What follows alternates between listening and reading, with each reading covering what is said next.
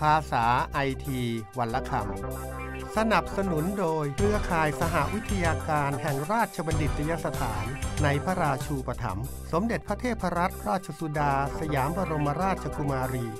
วิทยาลัยการศึกษาทางไกลอินเทอร์เน็ตศรีศักดิ์จามรมานสถานเทคโนโลยีสารสนเทศมหาวิทยาลัยอัสสัมชัญนำเสนอโดยศาสตราจารย์ดร.ศรีศักดิ์จามรมาน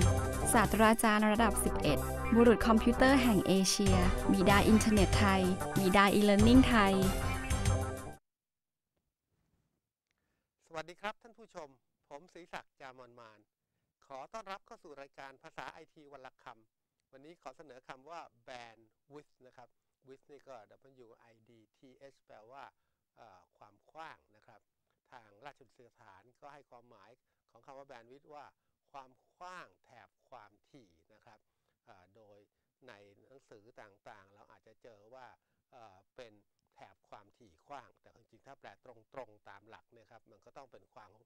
กว้างแถบความถี่นะครับหมายถึงอัตราการถ่ายโอนข้อมูลที่ส่งจากจุดหนึ่งไปยังอีกจุดหนึ่งภายในระยะเวลาที่กำหนดนะครับแล้วปกติก็อาจจะคิดเป็นบิตต่อวินาทีนะครับบิตก็เป็นตัวเลข0หรือ1นะครับต่อวินาทีส่งได้กี่บิตส่งได้พันบิตหมื่นบิตล้านบิตหรืออะไรทำนองนั้นเนี่ยนะครับแบนด์วิดต์นะครับก็เปรียบเหมือนกับถนน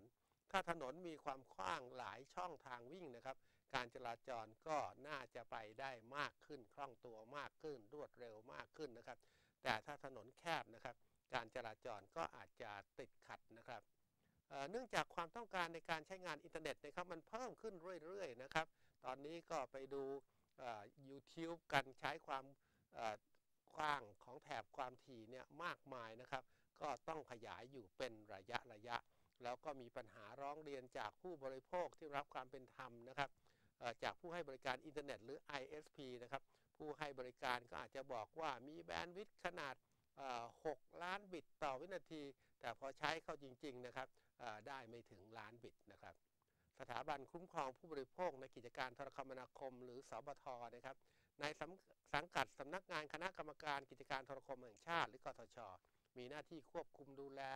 คุ้มครองสิทธิของผู้บริโภคในกิจการโทรคมนาคมนะครับก็ได้ร่วมมือกับสมาคมผู้ดูแลเว็บไทยองค์กรวิชาชีพที่ดูแลด้านเว็บไซต์และอินเทอร์เน็ตนะครับเปิดตัวโครงการสำรวจทดสอบคุณภาพความเร็วของบริการอินเทอร์เน็ตตั้งแต่เมื่อปี 2552 ผ่านเว็บชื่อ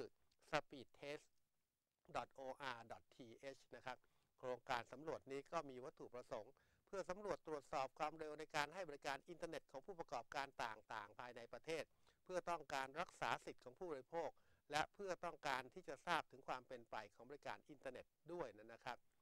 สรุปแล้วก็คือต้องการรักษาสิทธิของผู้บริโภคเพื่อเป็นแนวทางในการปรับปรุงแก้ไขบริการอินเทอร์เน็ตนะครับโครงการสำรวจทดสอบความเร็วของบริการอินเทอร์เน็ตนะครับก็มีหน่วยงานร่วมโครงการมากมายอาทิพันทิป .com กระปุก .com เด็กดี .com นะครับแล้วเมื่อพฤศจิกายน 2553 นะครับปรากฏว่ามีผู้เข้าตรวจสอบด้วยนะครับถึง 4 ล้านครั้งนะครับข้อมูลที่สำรวจได้ก็ปรากฏว่าบริการอินเทอร์เน็ตมีความเร็วเฉลี่ย 2-4 ล้านบิตต่อวินาทีนะครับแล้วก็ในการใช้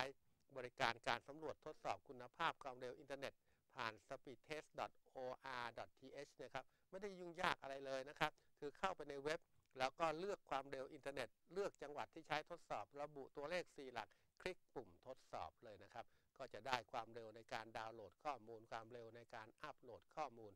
แล้วก็ในไตรมาสที่2ของปี 2553 นะครับบริษัทอัคมัยก็สำรวจแล้วก็บอกว่าเมืองไทยมีความเร็วอินเทอร์เน็ตเฉลี่ยอยู่ที่ 2.9 ล้านบิตต่อวินาทีนะครับแล้วก็ประเทศที่มีความ